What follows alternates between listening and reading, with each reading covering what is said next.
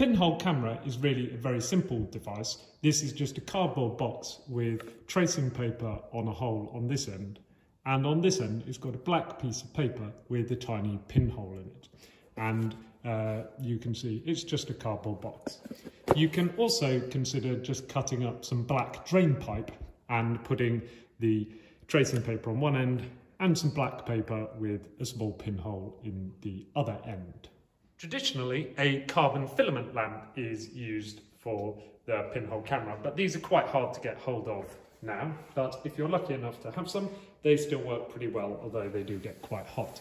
So if I put my pinhole camera in between, then we can see an inverted image of the filament appearing.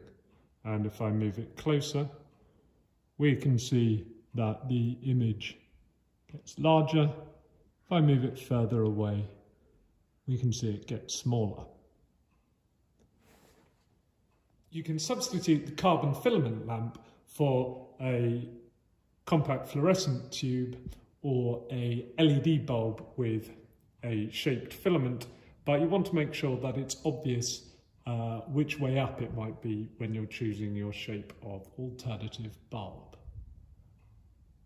A nice little extension you can consider doing is making a second or even a third hole in the pinhole camera end.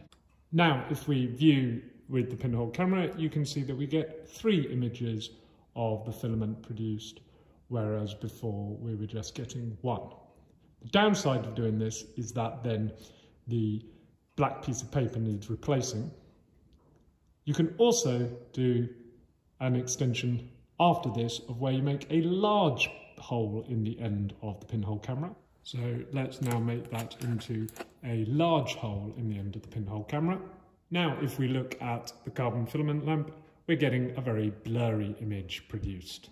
If you're struggling to get it dark enough in your room to make the pinhole cameras work, you can wrap a black piece of paper around to shield the end which has got the screen on it.